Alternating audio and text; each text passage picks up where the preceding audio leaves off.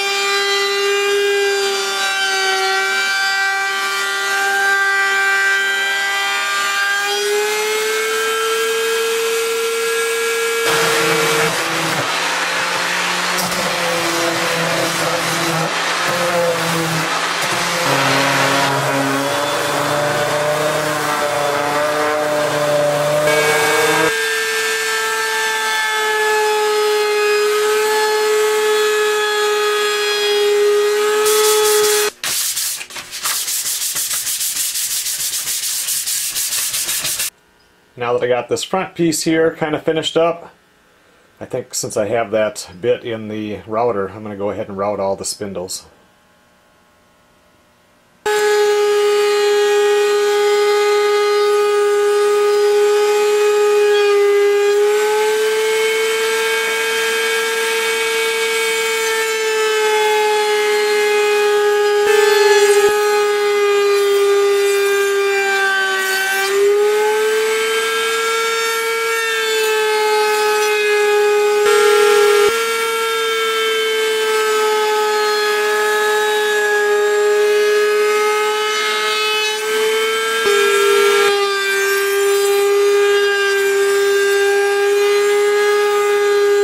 I got the first 26 of them here, have been routed. There's a couple that'll have to be replaced. It's like you go through and every so often it'll just start like following the grain down, and it's more than what the router bit will take. Like you see that one right there. It kind of gouged it out, so I'll have to replace that one. There was also a couple here that were a little warped. I'll see if that pulls out now or not, but anyway, these are done, so we'll see how many more we have to make.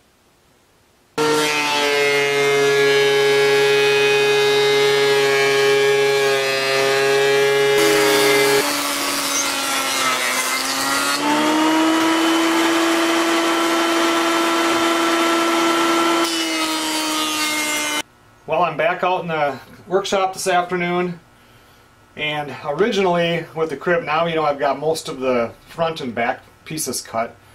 All the ones that, there's some more stuff to do to it, but the majority of it is cut. And on the two sides, which are, you know, roughly this wide. The top is going to be like this. This is going to be roughly 1.5 inches thick. Then it was going to go like this and curve down and then flatten back out again. And then the spindles or slats will come up and against this. And I originally was going to do it like this by gluing these together and then going ahead and cutting that. The only thing is, like with this piece here, I get the red and the white. And if you think about that with it glued, you can clearly see that, and it's going to look, I mean, look okay, but still kind of goofy. But I was going to do it that way because I can cut all that with my jigsaw.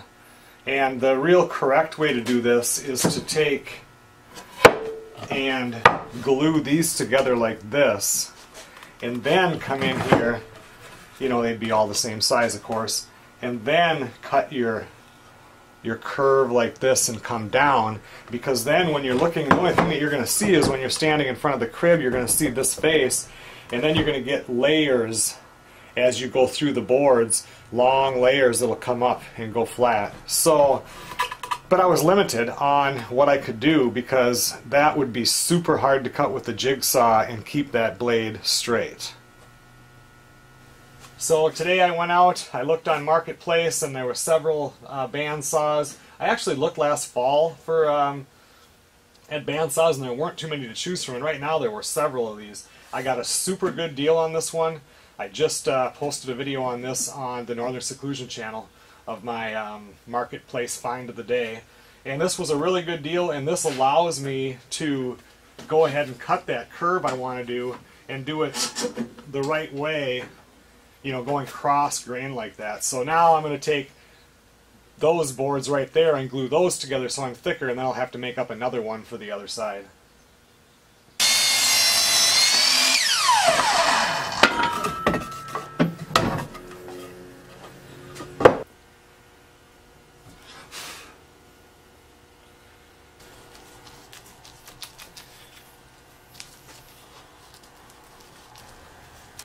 I got the first one all glued up and clamped. And now I'll have to dig out some other boards here out of my pile and get another 4 of these put together.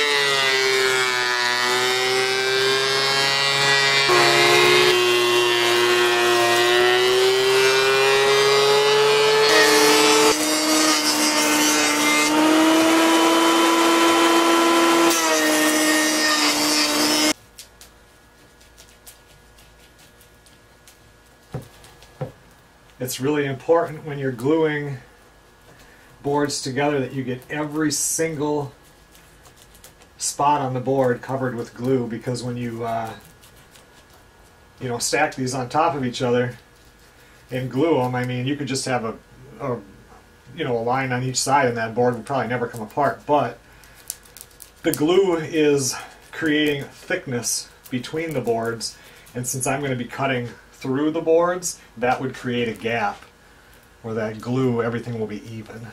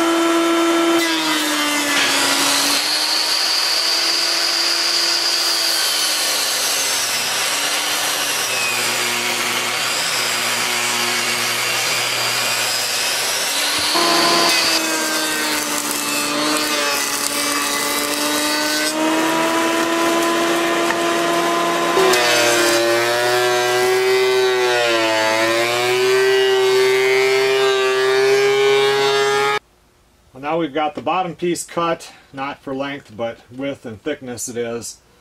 Top piece that has to be cut is done. And one thing, like, you know, I picked up this crib for free because we can use the hardware, which is all the bolts and everything, and the spring for the mattress. Now my problem is this piece of stock here, we've got one here, we've got one here, is 1¼ by 1¼ inch. Well, they use that chipboard, you know, it's not real wood. And I mean, we've got holes going through it. I'm limited. Since I'm using the hardware, I have to make sure that this is 1¼ by 1¼ inch. I can't beef this up. Like I said in the beginning, we can beef up the front all we want and the back as long as the bolts are going into it and not through it. Here, it's all going through it. And I've got a hole here, and then a 1/2 inch below it, I've got a hole right there. That makes this a weak spot. I mean, it's a crib, so not that it's going to get broken, but at the same time, if this is going to get handed down for generations, you have to think about this kind of stuff, because that's where it's going to break if it's going to break. So I'm not comfortable taking a piece of the red cedar just out of one piece and cutting 1¼ by 1¼ square. First of all, good chance it can warp. Second of all, with all the knots, if anything, if a knot hits in one of these areas, it can be a weak spot. So as much as I hate to do it, I'm actually going to glue two pieces together and then plane it down and just run that seam down here, because that's going to make it much, much stronger.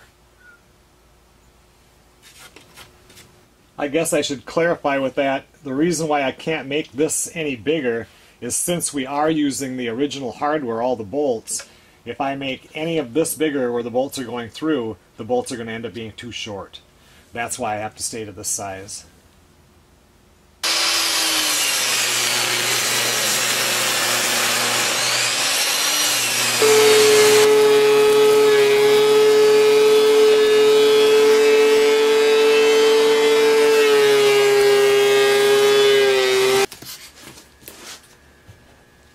With these four here that I'm gluing together, they're out of two different boards. I left two of them longer. They're out of one totally separate board than this one. I don't want to put the two boards together that are the same. I want to put one of each. Then any kind of, if they have any crowning or anything that's going to happen, they'll fight against each other and hopefully stay fairly straight.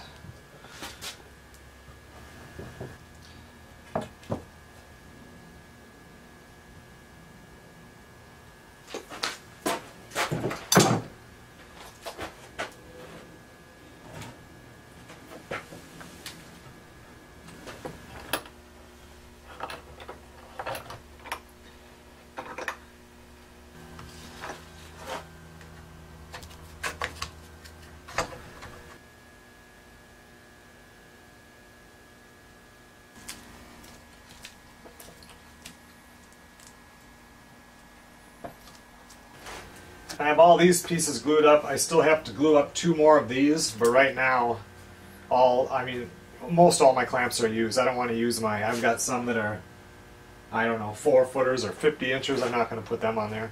And I could probably pull those off already now, but I'll just wait.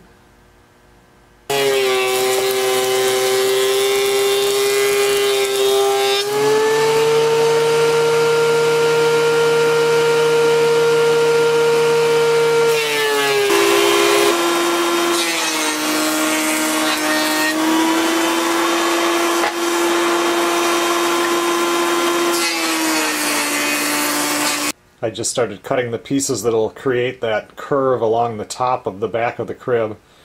But it's after 8 o'clock. I need to call it a night. I've had enough of this day. I'll see you guys out here another time.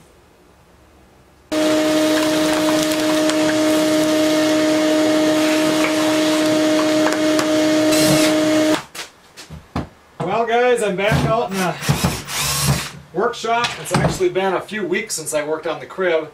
I did come out here, I don't know, a little while back and started cleaning up in that part of the workshop.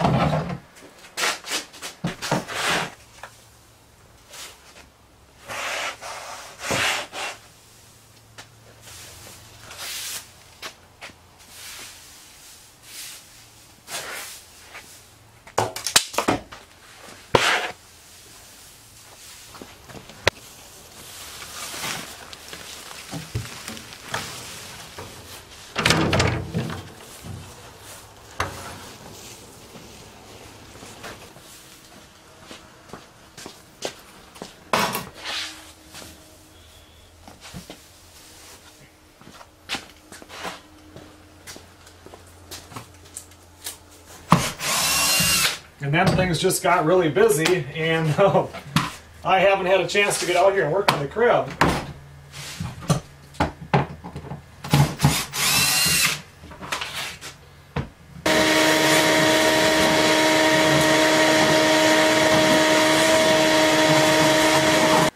And needless to say, time is wasting, so it's time to get back moving on this thing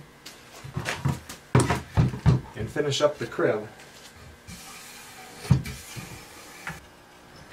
This jig that I've got here for joining the boards together is the neatest thing ever, but I don't get to use it enough, so I've always got to rethink how it works, and sometimes I need to look at the book, and eventually I get it figured out.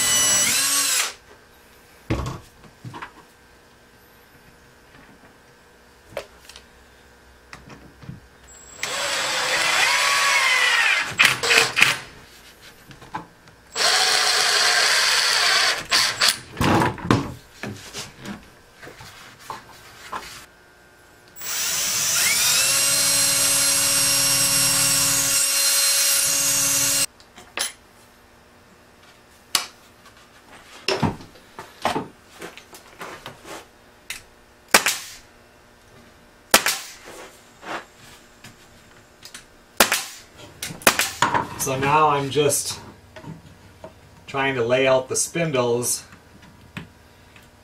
to see if I need to have one directly in the center or if I need to offset them. And instead of doing all the math, I'll just use a little jig and see where we end up. Well, that ends up pretty good. There's a little ridge right here I have to hit with the sander, so every single one of these is going to gain about a 32nd of an inch, so this will even be a little bit of a bigger gap by the time I get here. But yeah, that's going to be really pretty. I mean, this is looking at the back side even, but that looks nice.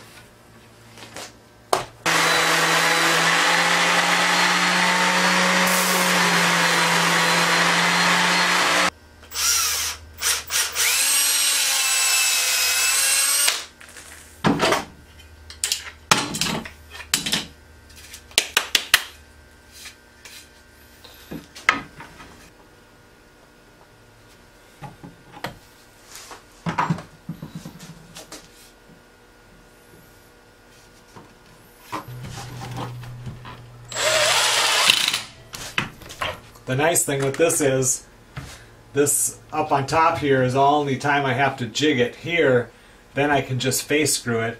The problem is down here I don't have to fill these holes, because this is never going to be below the actual crib mattress. Up here though it will be, so I have to fill these, and you can easily go to the store and buy, you know, oak and ash and pine dowels to fit in there. I'm never going to find aromatic cedar, so I'm going to have to just probably put just a regular cedar dowel in there, and it'll just be a darker color.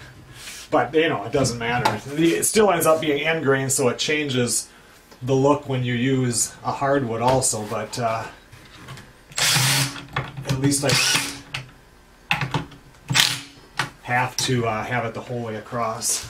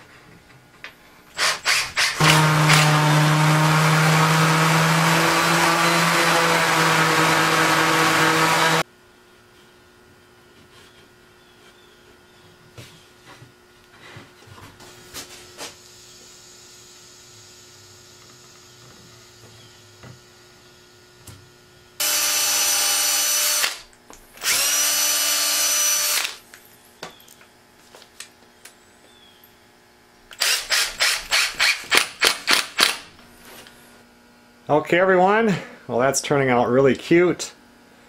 I think I'm going to end part 3 right now. I have a rare opportunity tomorrow. I'm going to be able to work on this crib for most of the day, so I will start part 4 tomorrow, and that'll get us up to the whole thing being built, and then the final will be putting on the finish.